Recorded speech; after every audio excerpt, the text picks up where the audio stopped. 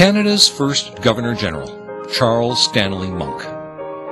He grew up in Ireland, studied law at Trinity College in Dublin, and in 1852 became a Member of Parliament of the House of Commons in England. In 1861, he crossed the Atlantic to become the Governor of British North America.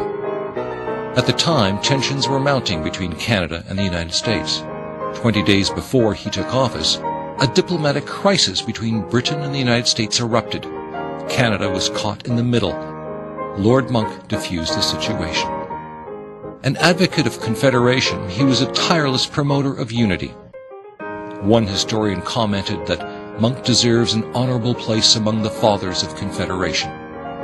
In 1867, he was appointed to the position of Canada's first Governor-General. Monck was a discreet, persistent administrator.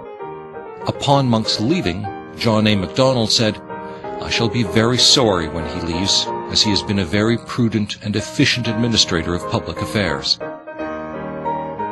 The people of Canada were not so kind. On the day Monck sailed home from Canada, one newspaper wrote, "He did not understand the demands of hospitality and of official life."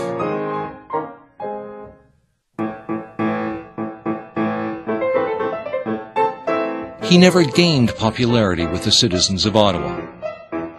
On a visit to Canada's new capital in 1864, it was reported that he was much disgusted with the squalid look of Ottawa.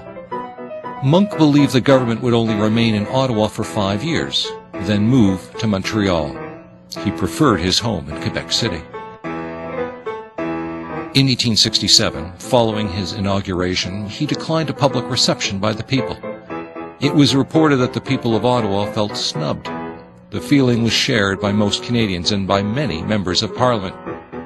One newspaper wrote, "The bond which would unite the Governor-General and the representatives of the people in Canada has not been strengthened the last few years." Another wrote about the arrogant solitude in which Lord Monck lived. Parliament voted to reduce his salary. The Imperial Parliament declined the request.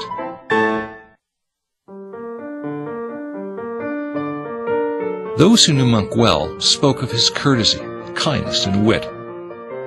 His term ended on November 14, 1868.